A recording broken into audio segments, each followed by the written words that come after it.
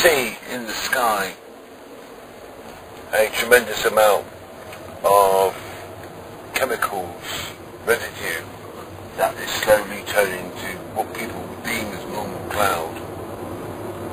This is a subject that remains controversial, even though you can actually see the evidence in front of your eyes appear in the skies above what we believe to be most of the NATO countries in the world.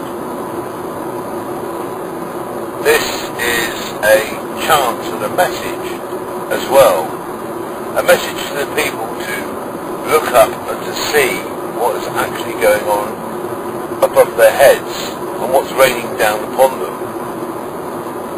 There have been other films that I could recommend highly, and they would probably be able to explain it far better than I could, and show you very conclusive evidence, as I've tried to do with some of the images on here.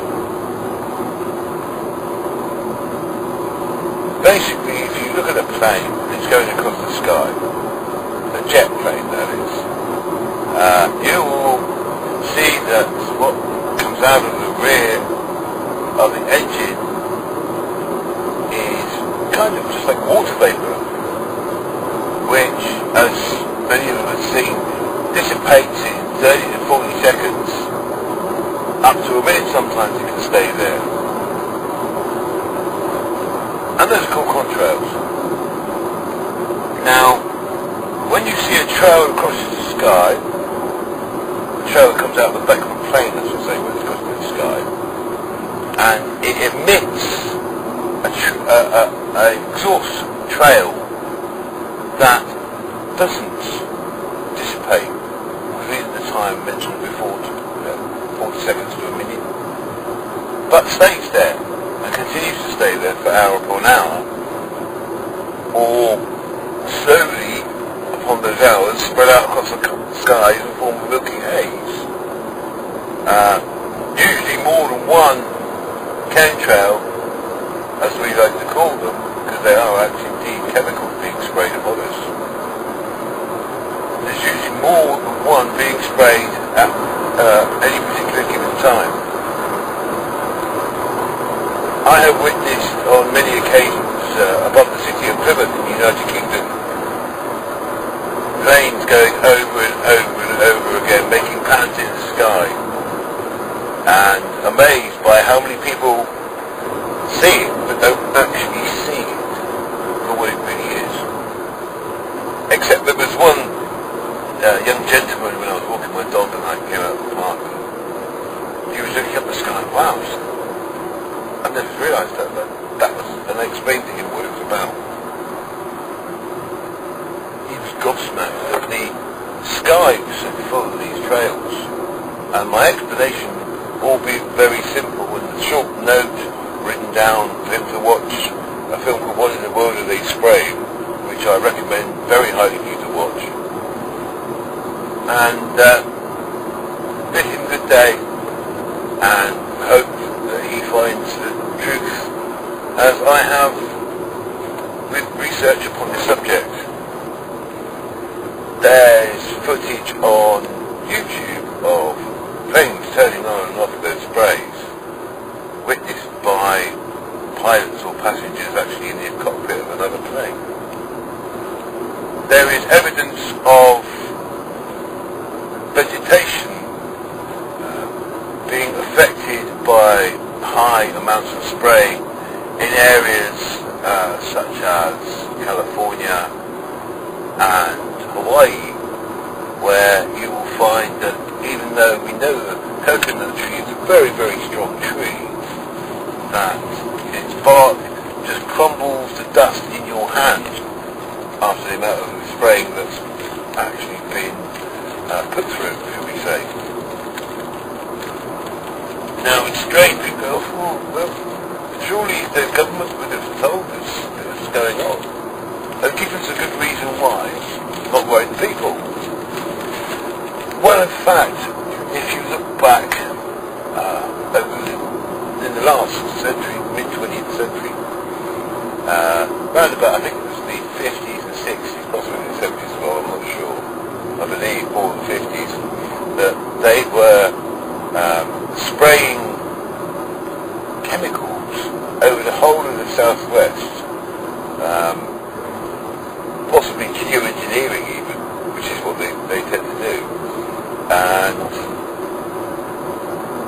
result that they had to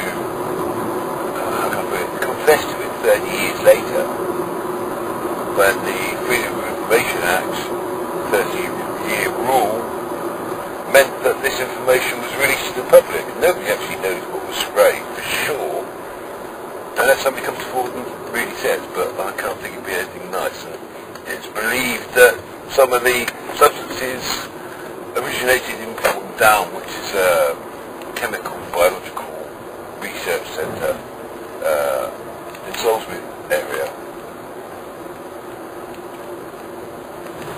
So there's evidence there of them doing it already. Now this particular operation, and again I say we believe that only the native countries are affected, began, we think, in about mid-1996. Is our most accurate assessment. Early on in 1996, it's believed that where the actual patents for machines used to spray these, what are nanoparticulates of various substances, mostly toxic, were applied for and passed. And then, around about mid-1996, shortly after, is when the actual spraying began. So, okay, so what, it's not affecting me, it's not affecting my family, you may have a very, very good reason for doing it. Well, we've been exposed to this, I suppose, really is the best word, to the chemtrails for such a long time, almost 20 years now. And the results medically have been quite frightening in some places, where, if you've noticed in the population of this country, Great Britain, and across the world indeed, where this spraying has been happening, there's been a sharp rise in Alzheimer's disease. Now, Alzheimer's can be caused by exposure to aluminium, as many people know. And aluminium nanoparticulates happens to be one of the things that's actually being sprayed. Amongst them are barium, strontium, arsenic, and we believe microfibers as well. Links to Morgellons disease, no less. So, you have these aluminium particles flying through the air, giving people Alzheimer's, and we said, well, where's the proof? There is a neurosurgeon who lives in New Zealand, and I believe it was early last year, he came out with a statement about Alzheimer's and chemtrails. Now, this guy is obviously a very intelligent person who you have to be a neurosurgeon. And he actually specialises in Alzheimer's. So, his words were pretty much that Alzheimer's can be caused by aluminium. So when I do an autopsy on a person who died of Alzheimer's, and I check out the part of the brain that actually causes Alzheimer's, he has found evidence, I'm not sure if it's every time, can't quote me there, but I would guess to come out with a statement like he has and risk his career, I would say every time, he's found nanoparticulates of aluminium in that part of the brain, which means that people are actually being poisoned, killed off, tortured even. You know, having to go through Alzheimer's, it must be horrendous, losing your memory, losing your family, losing your faculties. And this is what they're actually doing to us, the governments. They must be, because for such a large operation, there cannot be a official line somewhere. It's impossible. And I'm sure they are very, very, very aware of it. Now, you have this delivery system of chemtrails that I've explained to you. And the crisscrossing of the sky. Sometimes it's the actual geoengineering where the weather does change, and you find that, you know, after a certain amount of time